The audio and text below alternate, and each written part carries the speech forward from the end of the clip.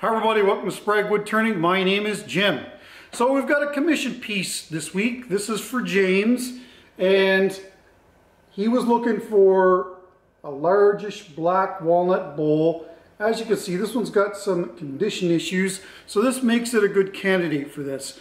And what he wants is branch inlays down the sides and a white type resin to go with the bowl. So white on the black walnut typically looks really nice. So that's what we're going to do. We're going to do this bowl up for James this week.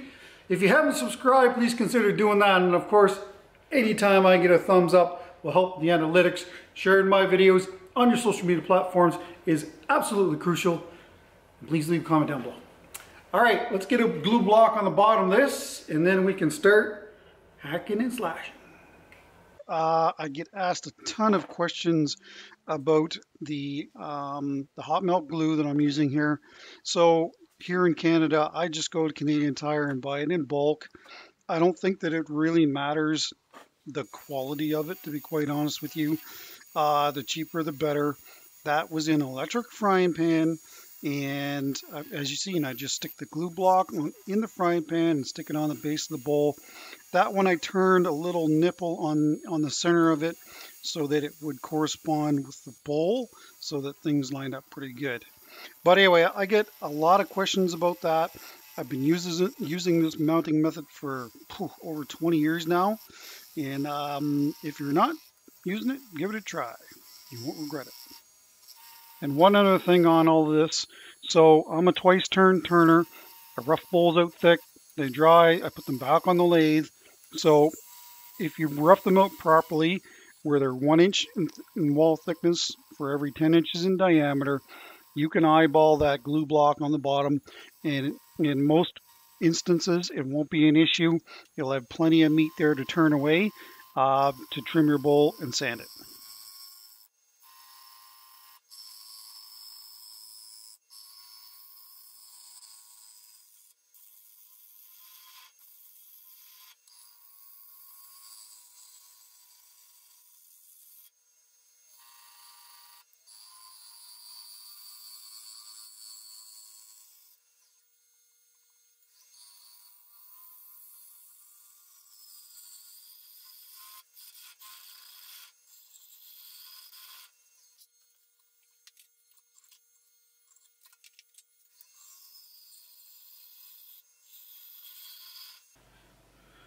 All right, so I've gone ahead and drawn this out on here.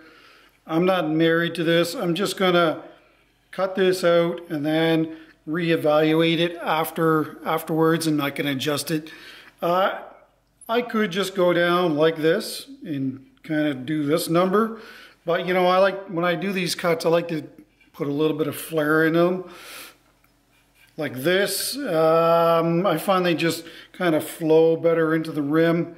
Now, you know, there's probably some of you saying, well, why don't you just leave this? Well, so this is a branch, and here's the pith right here.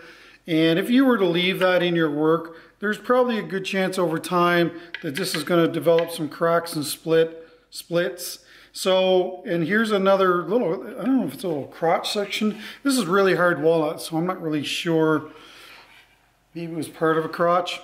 Anyway, I did pour CA glue in here when this was drying, but I can see that this crack goes all the way down to about there. So, you know, if you don't do something like this, you're going to lose probably 2 inches off of this bowl, which, you know, this is a really nice piece of black walnut, and I don't want to do that. So anyway, that's why I'm doing this, and I know that there's going to be some haters in there say, I can't believe you're doing that to this beautiful piece of walnut. Well, you know, that's what we do here. So anyway, I'm going to draw it out on the other side, and then I'm probably just going to use the jigsaw. And once we get the jigsaw, the bulk of this out, we'll be able to clean it up and adjust it and go from there.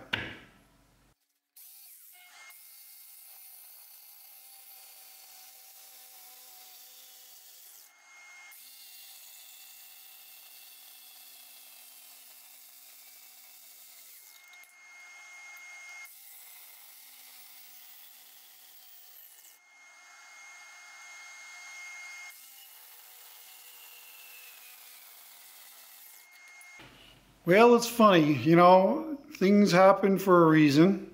So this is, I remember I pointed out that crack that was coming down from that crotch piece. Well, here it continues. And I never even seen this. And once we started cutting into this, it opened up that crack. So we're gonna have to alter this the way it looks yet again. What I'm going to do is I'm going to pour some thin CA glue down in here to stop this from migrating, and then redraw this and cut it on both sides again so it's even. That's just a real good example of why you don't leave cracks in your bowls unless you know, unless you absolutely have to, or that's the way you want them to go. It's just a good practice to remove any cracks from your work. Or this may happen.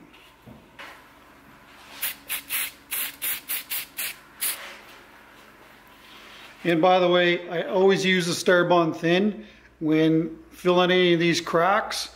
It's a great aid when you're trying to dry your work. If a crack forms, you can use this thin CA glue and it usually stops the crack from migrating. So, I guess we got to redo this. So in this case, we're dealing with dried wood, and the jigsaw creates a lot of vibration. So that's why that crack migrated. So by dumping that CA glue in there, I'm hoping that the crack won't migrate any further when I use the jigsaw again.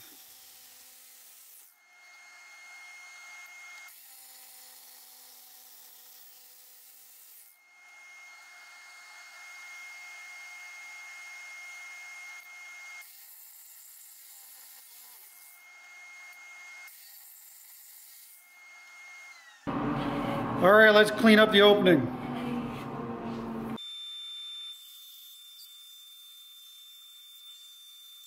Been a little while since I used this on the channel, but this is a Typhoon carving bit. I got this one at Lee Valley.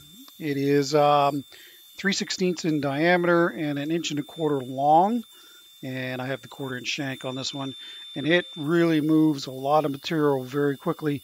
This walnut is very dense and very hard, and as you can see, it actually moves the material pretty good. I just clean it up with some sandpaper to take away any fuzziness, because you will see that in the inlay if you leave it behind.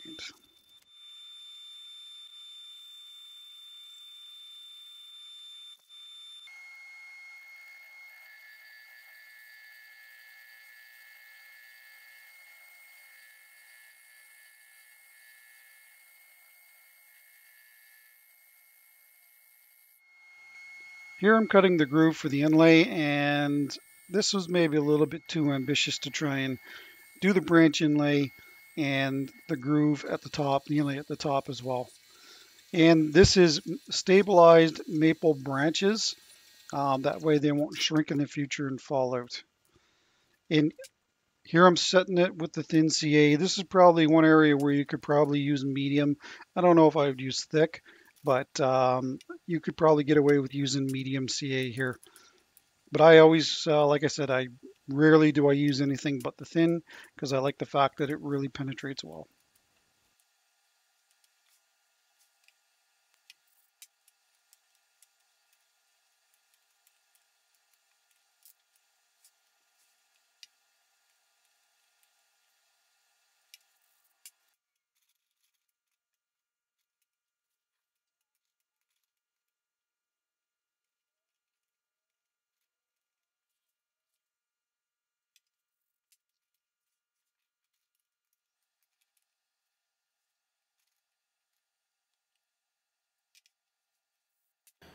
Well, that's one side. See you in a little bit. All right, so there's both sides. That's taken probably about an hour to do. So what we're gonna do is get this on the lathe and grind this all back and get our plastic on, and then get some resin done.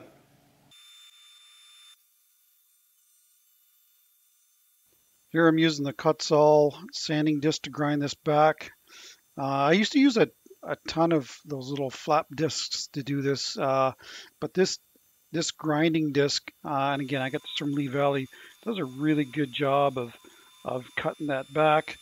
And then once you've got it down, you can try and shear scrape the surface, but it is really hard not to chip out or tear out those branches. So I thought I'd try it with the sanding disc. The lathe is running in reverse and the disc is running forward, and you know, it worked not too bad at all, really.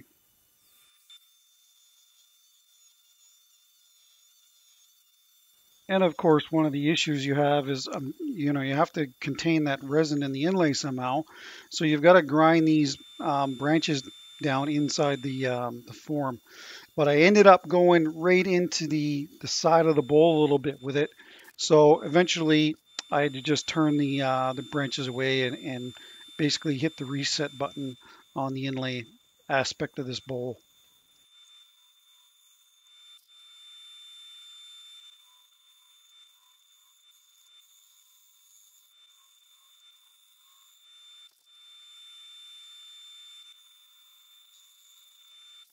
All right, so I've come to the conclusion that to try and do the pour in the rim and do the pour on the sides is just too ambitious.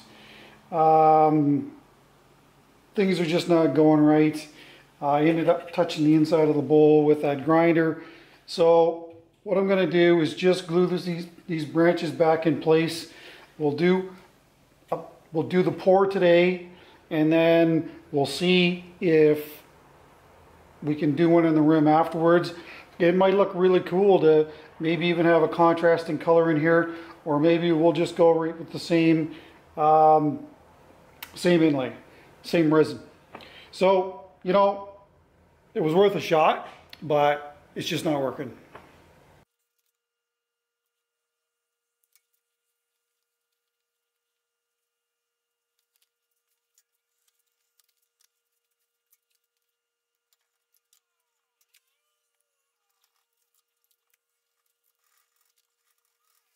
All right, well, it isn't perfect, but it should work.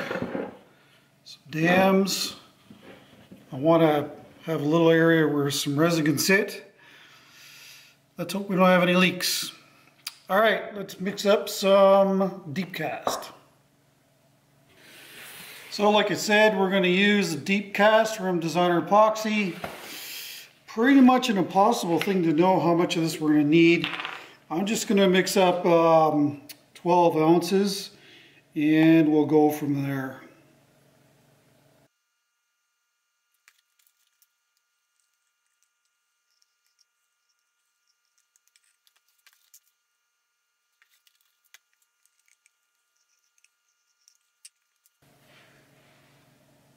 We're going to use the Crystal Ice White.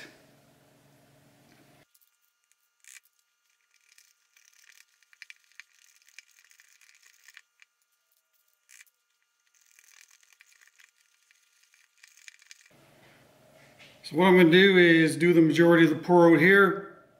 When that's done, I'll bring this into my clean room, level the bowl, and then finish the rest of it off in there. Let's see how this goes.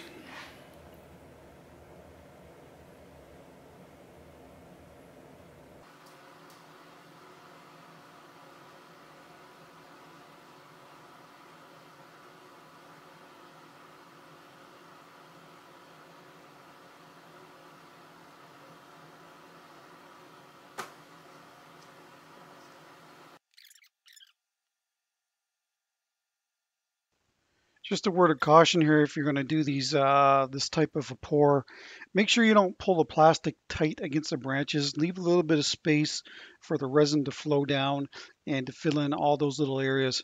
If you leave it tight against the branches, you're probably going to end up with a bunch of voids.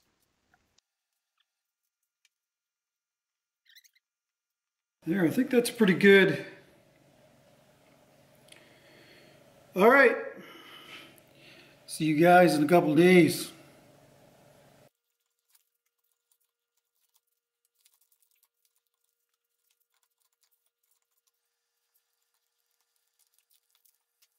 All right, so it's been a couple of days. I just peeled off what plastic I could and duct tape.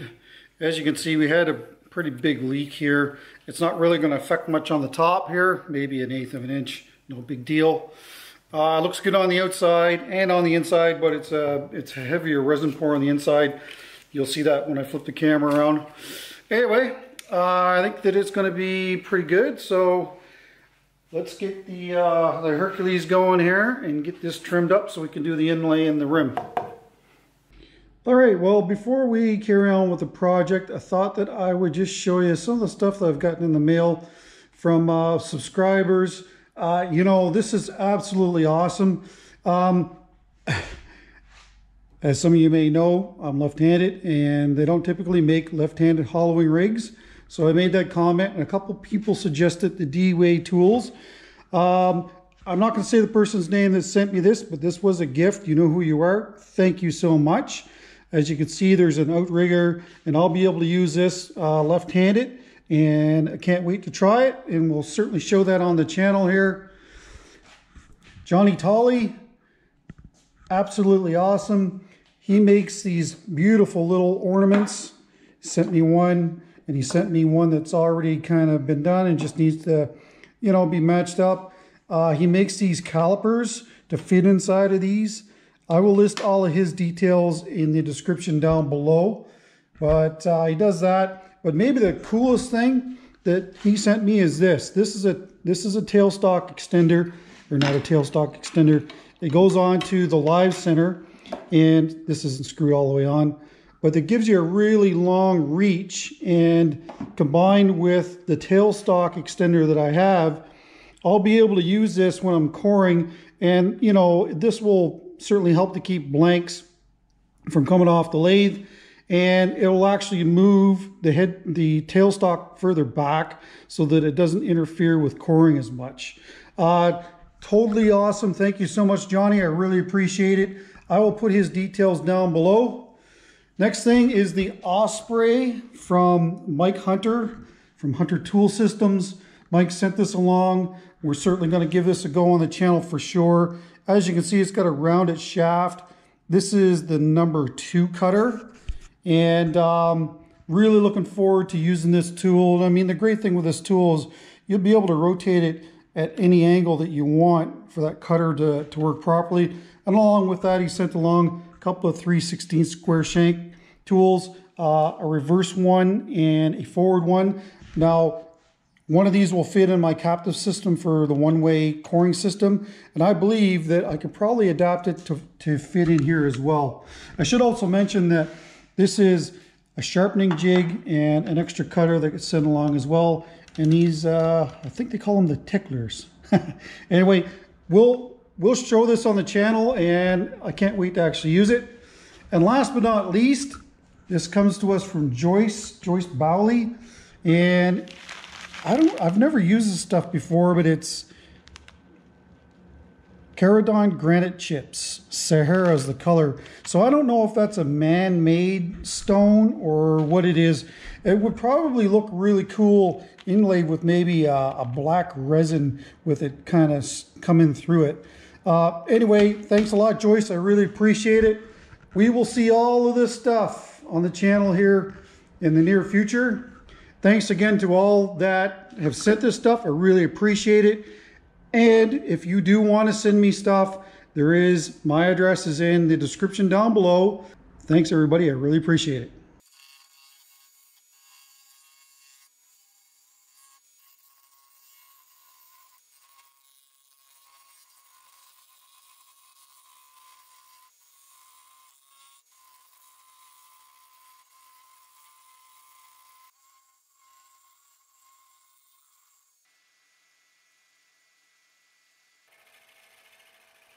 So this is the Osprey, and this is was sent along by Mike Hunter.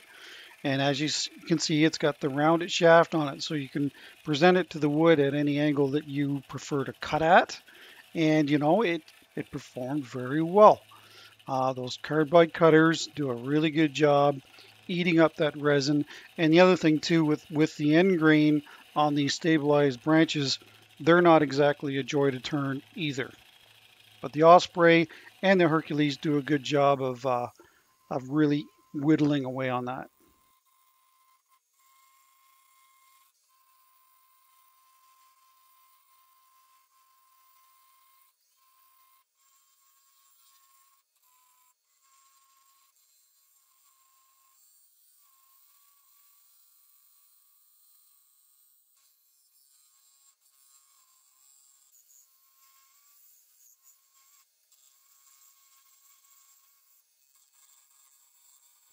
Here I'm using the Hercules on the rim. The great thing about the Hercules, it does have a flat spot on the bottom of it, and I do find that when you present it to the work, like the manner you see me using it, that it cuts really, really good. It's strong and robust, so you can work further off the tool rest than, say, maybe the Osprey. But regardless, both of them are pretty cool tools. I really enjoy the Hercules, and I need to do some more exploring with the Osprey, but I'm pretty sure that it's going to be one of my go-to tools as well. And you'll see when I go down the inside of the bowl, I will have this tool tilted on its side a little bit, maybe almost 45-degree angle. And by doing that, you're pretty much negating getting any catches. So that's why I do it that way. All right, so I thought the camera was recording. I looked back and it had shut off on me. So this is, we're all trimmed up now. And you know, at this point, it might be wise to throw a coat of finish on this. I really don't want to. I'm just going to cut the groove in this, and I think, you know, as long as we're careful, I think I'll use like a syringe to put the inlay in the rim, and then I think that it'll be fine.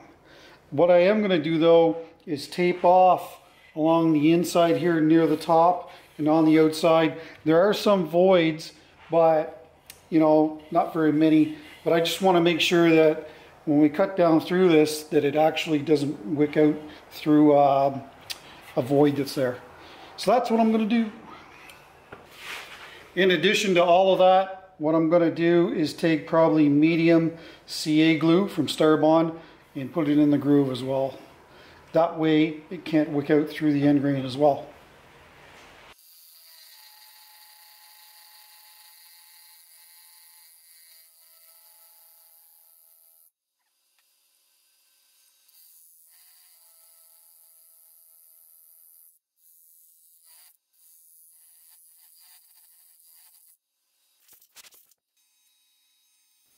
So if you're curious why I decided to use the medium here, it's because if you use the thin will actually wick out through the end grain and then cause the staining that you're trying to prevent. So the medium won't do that. You could certainly use thick here as well. All right, so we're inside my clean room. This is the Pro Series. That way we'll be able to work with this tomorrow. It is mixed up proportionally from the first pour. So there shouldn't really, the only place you're going to have witness lines is here anyway. But I don't think that you're going to have very many because it should blend in pretty good. If you're wondering what that noise is, I was filling up this syringe.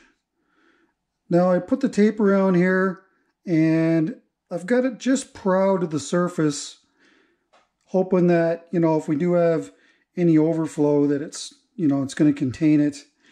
I did level this with a level both front and back. So hopefully we don't have any problems.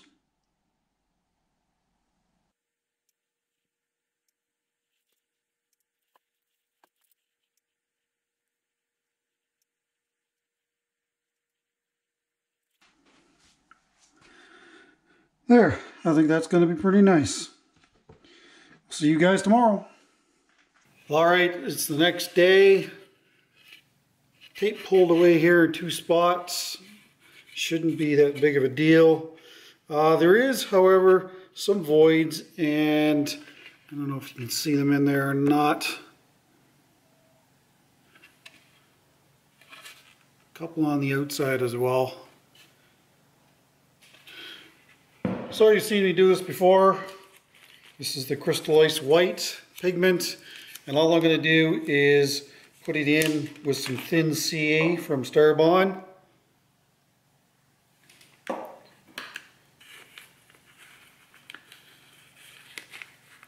Don't need a whole lot.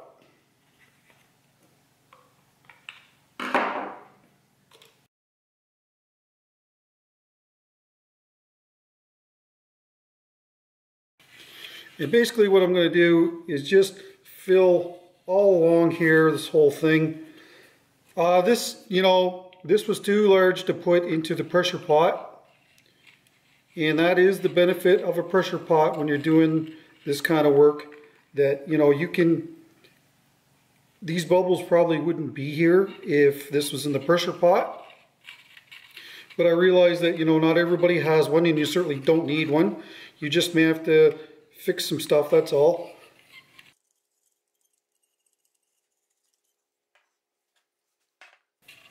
So anyway, I'm just moving it all around that whole inlay. Then I'm going to set it with the accelerator.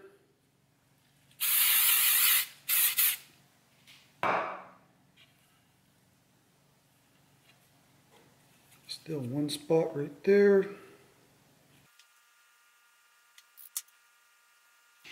There, I'll just go around and do the rest of it. I'll see you guys on the lathe.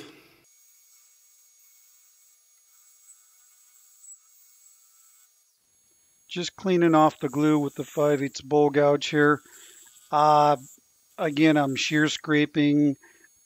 I do find that on the outside of these turnings particularly, that shear scraping is very effective as far as cutting the surface clean. You could certainly use the Hercules here or the Osprey if you want, but that long cutting edge on that swept-back grind on the Ellsworth gouge is a real benefit, and I highly recommend shear scraping the outside of bowls. It will virtually eliminate any tear out that you have.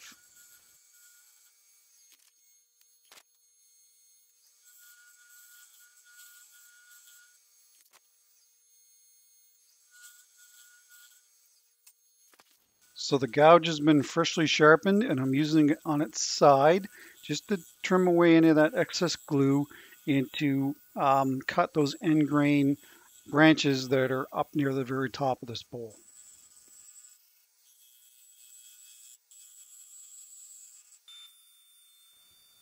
On this piece, I decided to sand it from 60 to 800, just because of the resin mainly.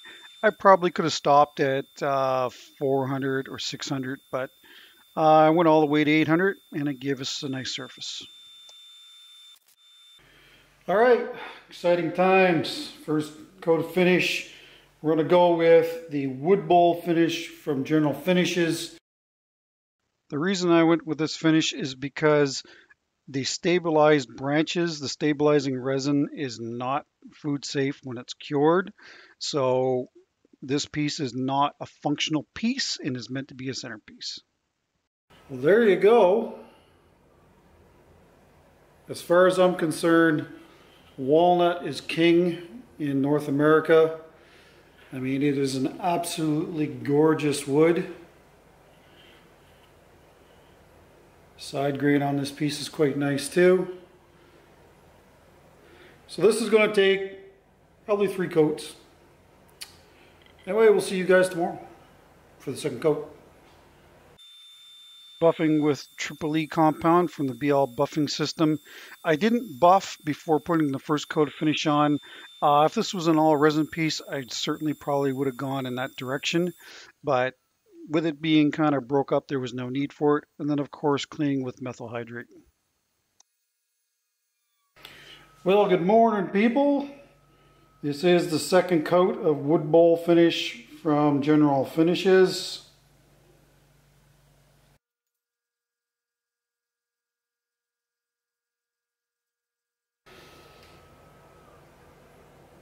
I'm pretty pleased with that. Nice even coat. I mean, this is going to be one of them pieces that when somebody walks into your home and they see it sitting on your table, they're going to go, what is that? And that's what I like to make for wood turnings. So this is probably going to need another coat. Maybe not. We'll have to see. If not, I'm going to do the third coat the same way, and then we'll see you when we're doing the bottoms. Have a good day.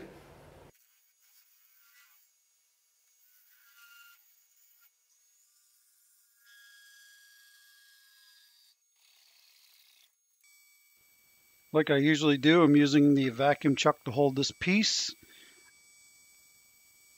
And I think I sand it to 320 on the very bottom of this piece. No need to go to 800.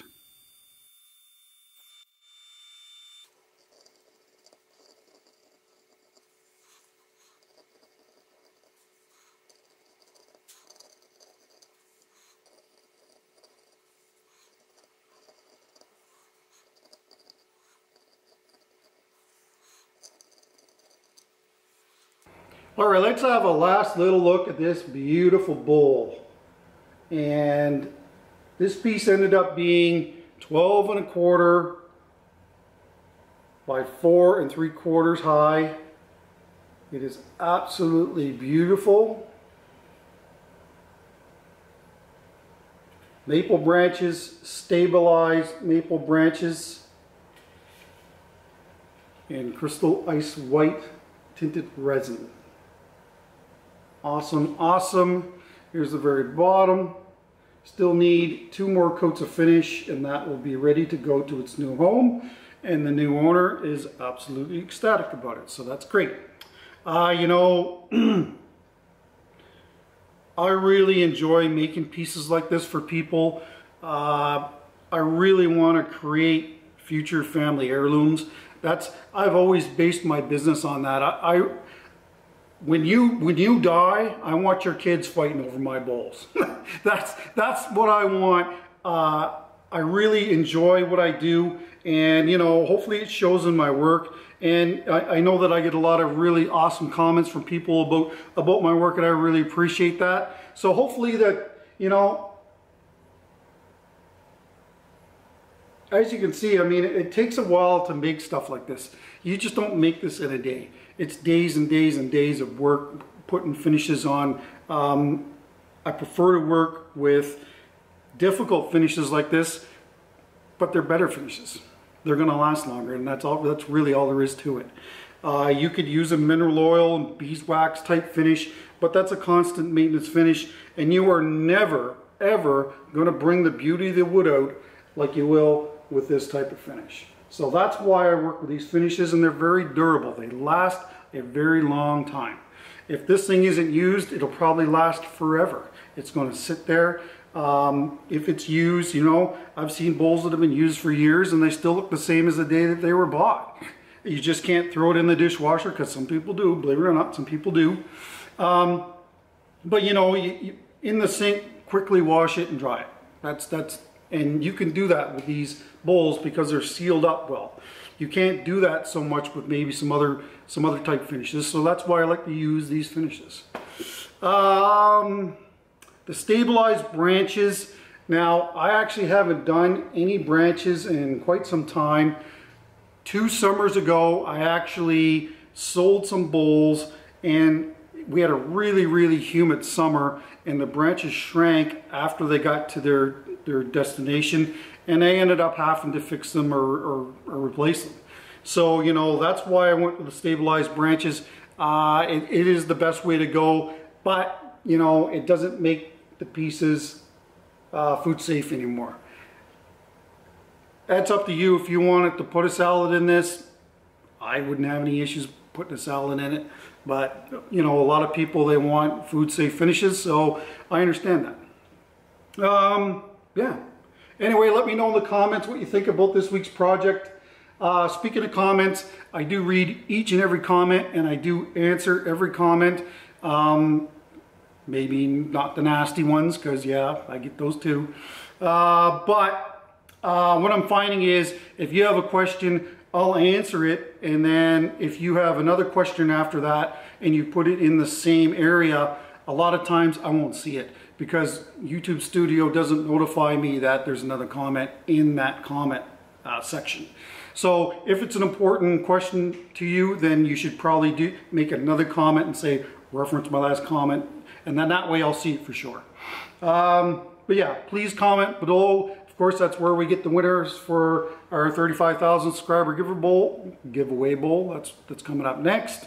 And you know, this week has been a great week. I mean, literally in a week, I'm probably going to gain over 1,000 subscribers just this week alone. So thank you so much for doing that and helping me support my business here on YouTube. All right, that's it. I'm done talking. Don't forget about our sponsors down below: sandpaper.ca, Starbond Adhesives, Hunter Tool Systems, and Designer Epoxy. All your discount codes are in the description down below, so head on down there if you need any materials from them. All right, that's it. Till next week, take care, stay safe. Don't forget that bell. Thanks for watching.